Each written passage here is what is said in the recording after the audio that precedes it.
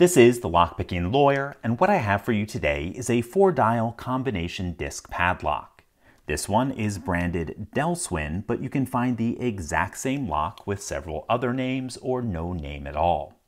They're made in China, and unlike many similar-looking stainless steel disc padlocks, the mechanism in these tends to get sticky and seize up after being left in the weather for a relatively short time. Sometimes these can be revived with a generous dousing of lube, but in my opinion, they're really not worth the trouble of servicing every couple of months.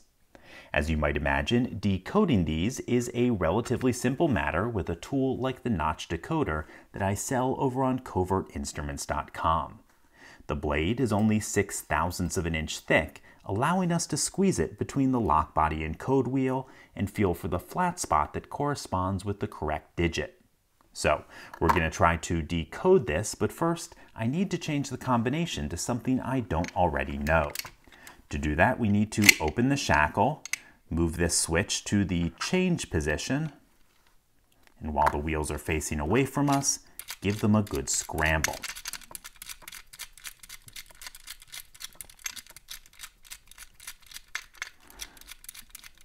Okay, that should be good. Let's move this back to the operating position, close the shackle, and scramble the wheels one last time. Okay, I now have a lock to which I do not know the combination. I'm going to insert the decoder between the lock body and code wheel. Let me actually move the wheel with this turning tool so you can actually see what's going on. The decoder will move back just a little bit once I've found the loose spot or the flat spot. Then I can move on to the next wheel.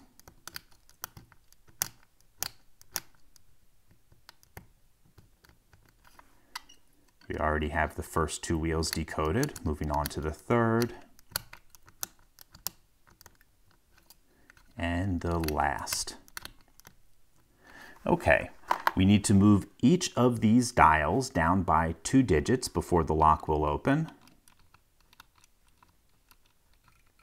And our combination should be 9143.